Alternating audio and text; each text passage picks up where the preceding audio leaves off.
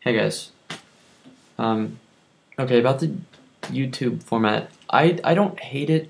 I understand like why it's more efficient and stuff like that. I understand it's better. But it's not really that much easier. It's not that convenient. It's just annoying, really.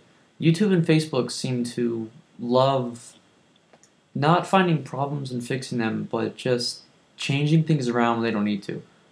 Like I don't know, they just change their format all the time for no reason. We just got used to this one too. I mean, they updated the format like 2 months ago.